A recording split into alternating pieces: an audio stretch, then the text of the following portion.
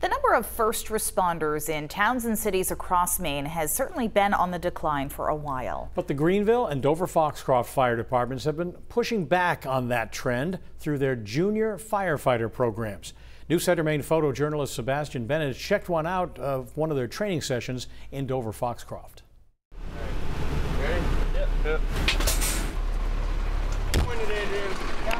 We can take a sophomore in high school and convert them into entry-level professional firefighter through the course of this program. Wait guys, you gotta have the signal with him first, remember?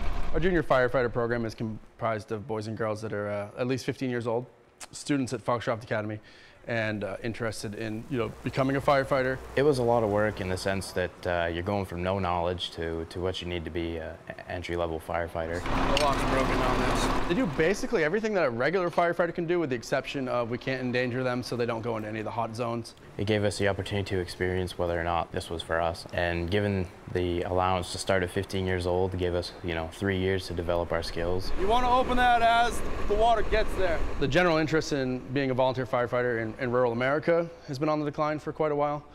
We're seeing it here. We're seeing it in some of our local communities. Just like everywhere, the town of Greenville hurts with firefighters now. And with the junior program, it just gets us that much more ahead. You get that training done and out of the way, and you can help us as a working body as soon as you turn 18. Our most recent junior firefighter, Devin, he is going to do a work study with us this school year. When I first started, I learned basically mostly about all the tools and equipment here. I see my future probably either becoming a full-time or sticking with this and going through it until I can't.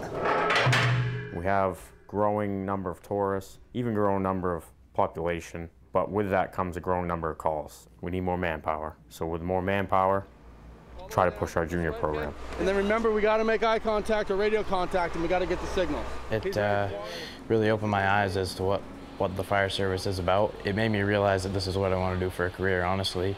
It's an eye-opening for kids that haven't seen stuff like this before or are interested in what we actually do. It's an opportunity for young people to help others. We have the title of firefighters, but really what we primarily do is people helping and problem solving. There's so much more to it than just responding to emergencies with fire involved. This program really gives them the opportunity to do that. And a week ago today, junior firefighter Devin Larson turned 18, making him an official member of the Greenville Fire Department. Anyone in the area interested in the junior firefighter program or just volunteering can reach out to the Greenville Fire Department.